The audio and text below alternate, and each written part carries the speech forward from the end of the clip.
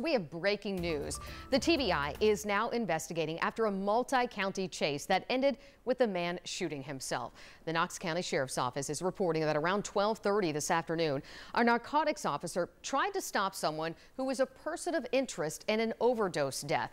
That happened near Western Avenue. The sheriff's office reports the suspect pulled a gun on deputies and then drove away.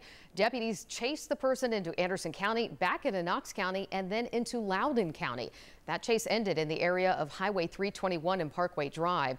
The Loudoun County Sheriff's Office reports to us the suspect shot himself while deputies tried to negotiate with him, and he was taken to the hospital.